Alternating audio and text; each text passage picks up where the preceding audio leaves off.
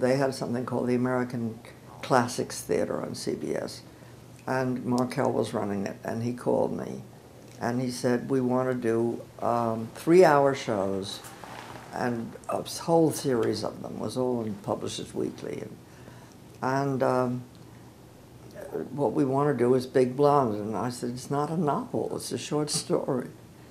And he said, oh. I said, it's a long short story, but it's no 3 hours. And but I said, there's a marvelous interview with this in the Paris Review that we could use as a framework, and I've always wanted to dramatize it, and a couple of other things, poems, shorter stories. You mean an interview with Dorothy Parker? Yeah. Who wrote Big Blonde? Yeah.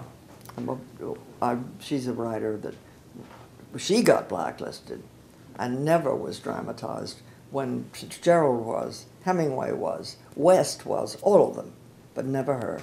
And it made me so mad. So anyway, so CBS canceled the whole series because they put on Thomas Wolfe to start out with, and that ended it right there. It was one, Dear Ian, a great friend of mine wrote it, but you can't do much with Thomas Wolfe. Ian McClellan Hunter? Yeah.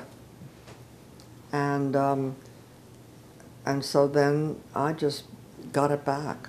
I got a turnaround and agreement that I'd pay whatever anybody paid me to get it back, and I sold it to Jack Venza, and a wonderful producer called Ann Blumenthal got Big Blonde on. She never got the rest on because their Exxon or somebody left. You know, the money troubles are everywhere.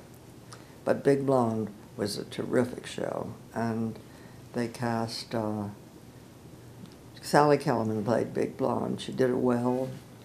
She wasn't my idea of a Zoftic woman who's in terrible trouble but she did a good sport thing that was marvelous, and we all had to rush out to Chicago to meet her, and she'd never read the story.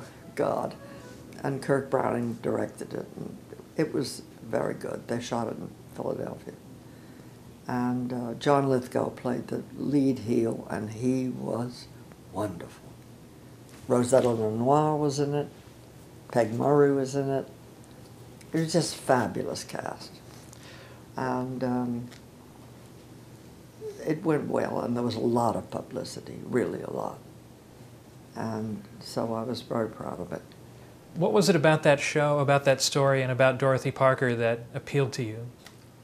Well, it was about a woman who was an object and was a good sport, and you know, she didn't know what to do but go out, and then you went out with the boys, and then what you do, you know, and she was a model who was losing her figure and all that. And it's just one of the great classic stories. And the fact that it's never been done, The Rich Boy has been done by Fitzgerald, and that hasn't been done. And so that excited me. And the fact that her role was such that she was just so hopeless. She wanted to have a wonderful domestic life that she was good at for about 6 months. And then the heel, as heels do, got bored and left. Only it was John Lithgow, so he was brilliant.